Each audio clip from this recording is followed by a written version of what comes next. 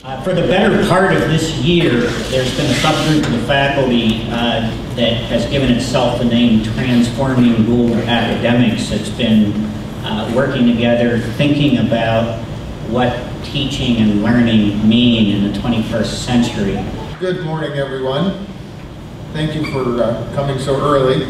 Just a couple quick things. Mr. Cookville had asked me to come up and speak with his group about a month ago. And based upon our conversation, which I think was a really good conversation, he suggested that I come up and talk to the students as well.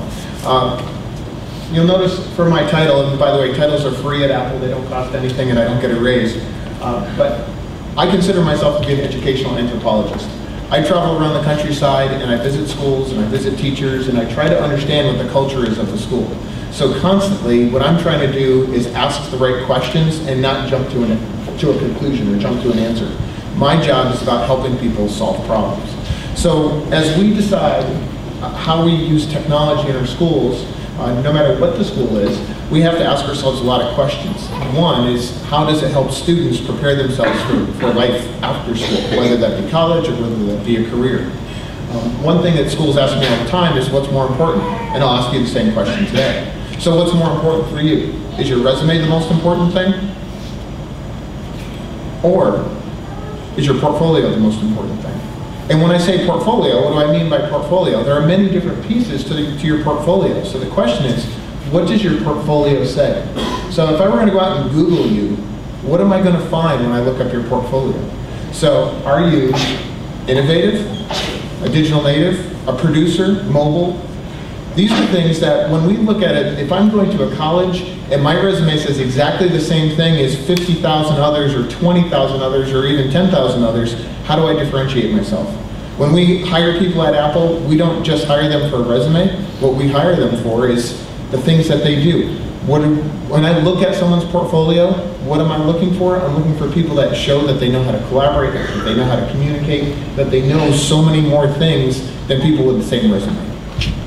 So when we say that, the question is, are you the CEO of your own personal brand? And this is a question that we ask of a lot of students. And the reason I say that is because more than ever, using the tools that are available to students, students are creating. The way that we think about the economy is changing significantly. And that significant change is we're seeing a lot less routine work done by people and machines because that's being outsourced and offshored.